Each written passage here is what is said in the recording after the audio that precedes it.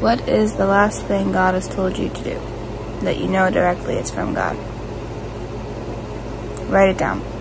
I want to encourage you right now to please write down what God is telling you to do, what you feel God has called in your life for you to do, or a word, a message, whatever it is. I really just want to encourage you to please write it down, because it's so important to look back on, because the enemy will try to confuse us and make us doubt in God's call and presence in our life. He will try to make us doubt, and it does happen. It's been happening for me, but because of the fact that I've written down what God has called over my life and declared over my life, and told me to do His will for my life that I'm leading in, because He's told me all these things and I've written them down so I can look back and be like, no, that's the enemy, those are doubts, this is God. This is what He said. Because the thoughts will come and go, and that's just how it is. But if you write down the truths of the gospel and what Jesus has spoken over you and declared for you to do in life, or whatever it is, you know what it is. I do believe you'll know, watching this, what God has spoken over your life.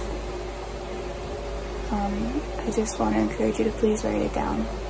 If you have a journal, write in your journal. If just anything at all, notes app, whatever it is, please write it down, because it is such a helpful tool when you go through spiritual warfare and trials and tribulations. It's to just look back at that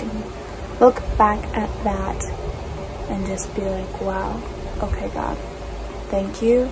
Because it's just another reminder of okay, God spoke to me at this time in my life, so I'm going to read it. And that's what He's going to call me to do. The last thing God has told you to do, I believe to just go with it, because the enemy will try to distract us and tell us otherwise and lead us away. He'll do anything he can to lead us away from God's path for my life and just from God in general. So writing those things down is so important to just look back on,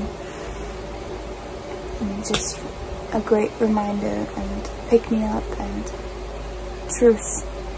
I think it's very important to do that. So I just encourage you to start getting in the habit of doing that, because it's so helpful to look back on.